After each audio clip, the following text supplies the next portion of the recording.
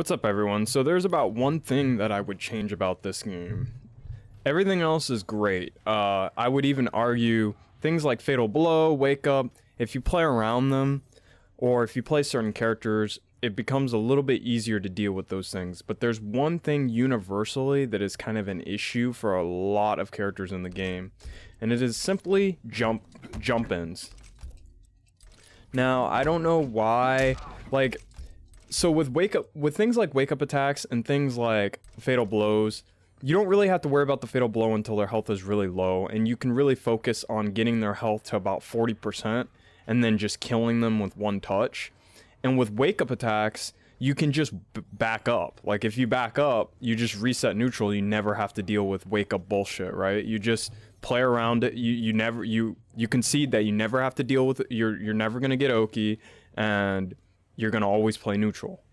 But the problem with wake up attack or with jump-ins is that there's pretty much no counter to jump-ins. Now, there's clearly anti-airs that work better than others. Like, for instance, Noob.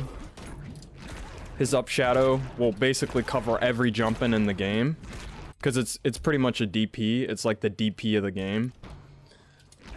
You know, like this move, Johnny Cage has his up shadow, and then yeah. So Noob has this move, the up shadow. Johnny Cage has his up, whatever, his rising star, that's what it's called. And then there's a few other characters like Katana she has her up fans, even though it's too slow to do on reaction. So there are some characters that deal with jump-ins, but the problem is not all characters can deal with jump-ins. For example, I can just use Melina as an example. The only way I can deal with Shang Tsung's jump kick is either by flawless blocking it or down 2ing. And that's the down 2 will cover both options, but it's at the peak of his jump.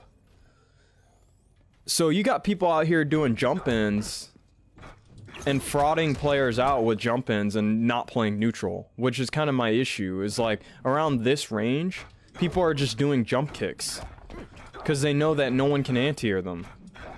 Why has this been a thing for so long? I don't understand why this hasn't been addressed. This is kind of a problem. And it sucks because everything else you can pretty much play around. I'm a fan of now kind of playing the wake up system, backing off to see what your opponent's going to do, and then attacking accordingly. Because some people, they'll realize that you're actually trying to get them to whiff their wake up attacks, and they'll stop doing them. But jump-ins are just a universal issue. You really can't avoid, unless you kind of switch characters. There's really no counter to jump-ins. You basically have to concede that they're going to be able to do a jump-in on you, which is just absurd.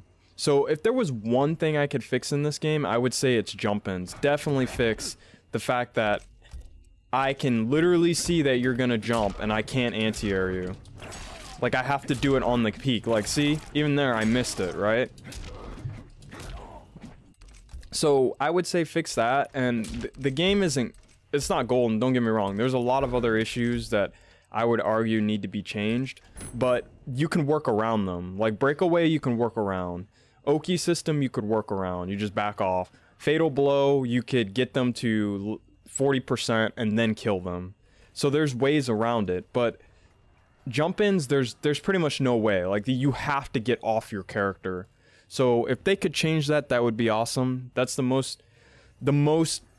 my most requested thing right now over everything else that I would have them change. Like, make the jump-ins, I don't know if you want to make them always -7 no matter what. I would think that would be a good deter, because then when someone jumps in, you get a free down 1 or a free mid string.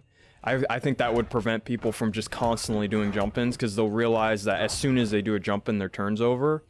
I wouldn't make them punishable, just make it to where it deters people from doing them all the time.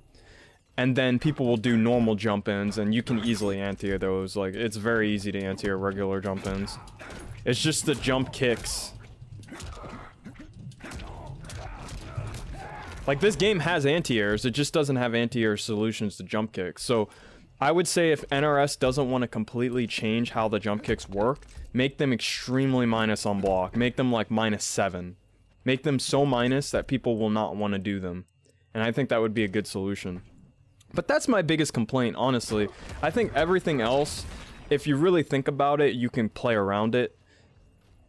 Wake up attacks, don't get me wrong, like, they're frustrating, but they're not the end of the world. Like, you can always back off and see what your opponent's gonna do and kind of play around the wake ups, or just not be there, right? Like, I've always advocated using a projectile or something to get people to do wake up attacks and get punished, so then they'll stop doing them. So those are options, but just kind of back to the jump-ins, please.